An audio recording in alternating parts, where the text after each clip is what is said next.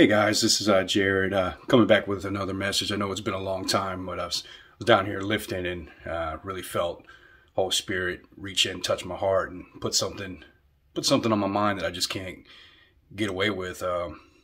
Just keeps popping up, and I just want to tell you guys, we're coaches, we're trainers, and we see a lot of success and a lot of failures, a lot of victories, a lot of losses, and I want to tell everybody that none of that should define us, especially if you're a Christian. The only victory that matters is that Jesus gave us victory over sin and gave us eternal life with him. And we should walk every day with him knowing that we are a success, not because of ourselves, but because of him.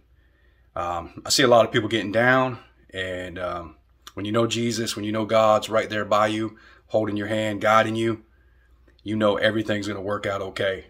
I know a lot of us need to hear that, and I need to remind myself of that when we're going through the struggles of the day-to-day lives, or even the highs. The highs, you get really high, you get up, you're having a lot of success in your life, and you kind of forget about God, and those lows hit really quick. I mean, bad things happen all the time, and the great thing is that by believing in Jesus Christ and asking for his salvation through him, that you'll have eternal life and you'll be with him forever. And he's out there fighting for you. He's paving the way. He's clearing the enemy stronghold to help you because he loves you. He loves you more than you'll ever know. And if you don't know Jesus, just ask him. Ask him to show himself to you, and then once you're ready, there's no time better than now. Ask him to be your king. Ask him for salvation. He died for you, and accept that gift. Accept that gift. And after you accept that gift, or you're a Christian now and you accepted that gift, I challenge you to fall in love. Fall in love with God. You'll see his greatness, and he'll shower you with his love. He just loves us and loves us and loves us. Even if we fail 100 million times, he's going to pick us back up. And that's what we should be doing for each other. I coach and I see a lot of successes. I see a lot of failures and losses and a lot of people getting down and heads down.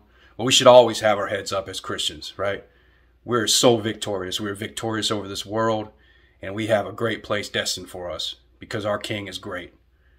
And I think some people, they just don't know how great he is. And I know they walk through their lives, very prideful, just missing something. You're missing something in your heart. And I'm telling you right now, that's God. I lived 25, 30 plus, almost 30 years of my life trying to do this thing myself.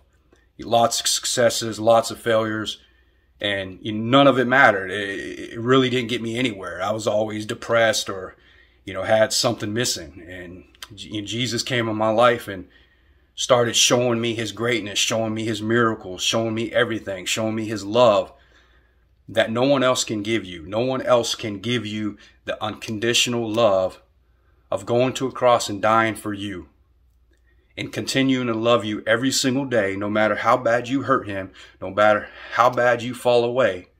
He's always going to love you, and he's always reaching his hand ready for you guys. So what do you have to lose? Put the pride away, and reach out your hand. See where it takes you. I know it's scary. I know it seems fantasy, but I'm telling you, give it a chance. Give God your life. Fall in love.